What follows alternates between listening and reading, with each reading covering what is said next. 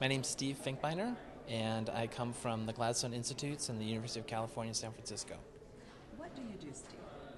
I'm a neurologist and also a neuroscientist, and a big focus of our research is to try to understand the mechanisms of neurodegeneration, and especially in ALS, and then based on what we find to try to find therapies that might be useful in the clinic. What have you been working on, and what are you finding about the disease based on your research?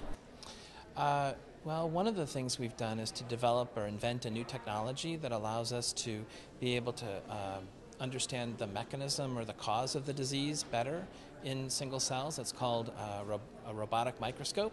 Yeah, and then the other thing we've been working on is based on using that tool. We've found a pathway in cells that seems to be important for whether neurons can survive having some of these ALS-causing proteins in them, and it's called autophagy. Every cell has it, and it's a pathway that neurons use to normally get rid of proteins that they don't want, among other things. And what we've done is to find small molecules, things that could potentially be drugs, that stimulate that pathway in neurons. And what we found so far is that they seem to protect the neurons against at least one of the, or two of the ALS-causing proteins, TDP43 and another protein called FUS, or FUS. What other proteins are there? There's a protein called SOD1 that we know of that can cause ALS, and there's just a newly described gene that was described a couple weeks ago that has a horrible name, C9ORF72, that maybe cause as much genetic ALS as SOD1. And what we're hoping is that, although we still don't understand what causes most ALS, that this pathway that we're triggering, called autophagy, might be useful even before we fully understand those causes, the causes of sporadic ALS. Would that be applicable, what you're studying, to both sporadic and genetic ALS? That's what we hope, because we know in sporadic ALS we still see protein deposits, these abnormal inclusions that form in neurons, and what that tells us is that the neuron is struggling to deal with a protein problem, and what stimulating this pathway can do is, we think, boost the neuron's ability to help get rid of proteins so that they don't deposit that way. Okay, so it has wide potentially. We think so, yeah, and we've already shown that stimulating this pathway can help in some other neurodegenerative diseases, which is, and one of the common features that these diseases have are these abnormal protein deposits that can form, and so we're hopeful that it will not only work for the genetically caused ALS, but maybe the sporadic too. Tell me about this robotic technology. Yeah, so the old-fashioned way to do microscopy is you sit down to the instrument and you look at your cells one at a time. But there are a lot of limitations to that approach. It takes a lot of time. It takes the time of valuable scientists when they could be thinking about, deeply thinking about problems. And the other thing is that you can only look at so many cells. And what we wanted to develop was an approach that would free up the scientists' time, that would allow them to be able to look at these cells in an unbiased way. And so we invented what we call a robotic microscope, where we've attached automated motors to every aspect of the microscope and a robotic arm that delivers cells to the microscope. And then we wrote software programs that caused all of the pieces to work together. And then once the images are collected, to go into the images and actually find each neuron individually, give it something like a little social security number, and follow it over time. And what that's enabled us to do is to apply some of the same tools we use for clinical trials to our studies in cells in a dish. And so it's made it possible not only to use that and really achieve a power that we've never been able to achieve before, partly because of the number of cells we can study, but partly because we can follow the whole lifetime of that cell. So that's made it possible to learn things we couldn't learn before. And then likewise, we can take all that power and apply it to our efforts to try to find drugs to make things better for these cells. What specifically do you think your research will lead to? Like the end result? What do you hope it will lead to? Oh goodness, well I hope a clinical trial for some of these small molecule therapeutics. The approach that we're taking is to try to, unfortunately it's difficult in academia to get the resources to really develop drugs. So we have to take the precious resources we have and try to leverage them as much as we can and take our most promising idea as far forward as we can. That's been our strategy, and then we still depend a lot on drug companies as partners to eventually pay for clinical trials, but what we aim to do is to do everything we need to be able to show them that this particular idea has promise and that it really merits an investment by them to be able to take it forward to a clinical trial. So, as a neurologist, I really am trying to see if we can make a difference in the clinic. So what drugs might your research potentially lead to? Drugs that do A, B, C, or D, why don't you describe it for us? Sure, yeah. So, and how far away do you think that might be?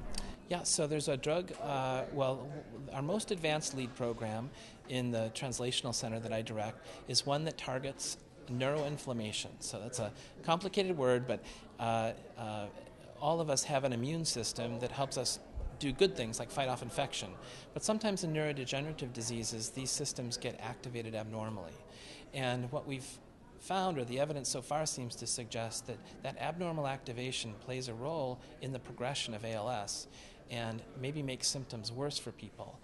And the interesting thing is that same abnormal neuroinflammation shows up in other diseases like Parkinson's and Alzheimer's and Huntington's. Excuse me. So we think that might be a really interesting thing to try to intervene for a variety of these disorders, including ALS.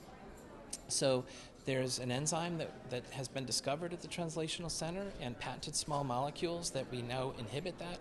We've shown that they work in a number of neurodegenerative diseases, and now we have funding to take it all the way to do special studies that the FDA requires to make sure the compounds aren't toxic to people, and it'll get us all the way to a phase 1 clinical trial, and we're very close to partnering that program and probably have already with a drug company who would be willing to pay for it to go all the way through clinical trials. And then the next one after that is this program I talked about, autophagy, where we can stimulate normal pathways in neurons that deal with proteins that aren't folding properly and clear them. We have small molecules there. Some of them are already FDA approved, and we know they get into the brain, so we're hopeful that this strategy would be useful for treating neurologic disease.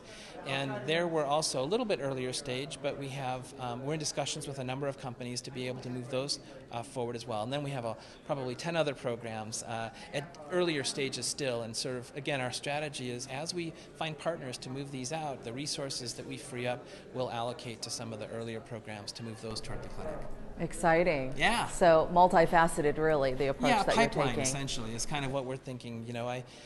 We don't know what the treatment's going to look like for these diseases, but we imagine that it may take more than one drug to really do it really well.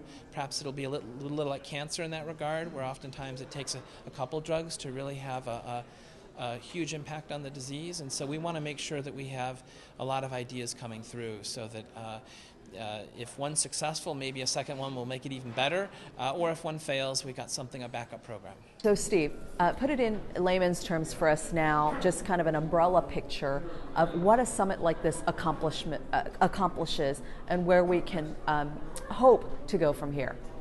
I think a summit like this accomplishes a couple of things. There's no substitute for putting people in the same room to discuss things. And one of the fundamental challenges, I think, in doing translational research like this, where we're trying to take basic discoveries in the lab and actually make a difference for patients, is it necessarily involves people with very different expertises. There are people who work, biochemists who work on the nuts and bolts of a protein, all the way to people in the clinic actually treating patients. And a lot of times the language that people use to communicate those ideas are very different. So getting people face to face rather than reading papers is a much more effective way to transfer information from one to the other and back and forth. The other is, I think, as people get to know each other and get excited about things, collaborations can emerge that might not have occurred to people, but that really come out through a dialogue. And so, I think it's very hard to do that in your office, reading a paper by yourself, whereas I think a meeting like this can be very helpful. And sometimes it's not just a dialogue, it's a conversation with several people at once where you need to actually have 3 or 4 experts in the room, and you really can't achieve that with anything except a summit like this. So I think that's been very helpful. It gets everyone excited, recharged, new ideas, maybe helps them even refocus some of their efforts so that they're more productive, and I think it's great too to have contact with patients as well for some of the scientists who don't normally see patients, to get them reminded of what it's all about and really pushing things forward.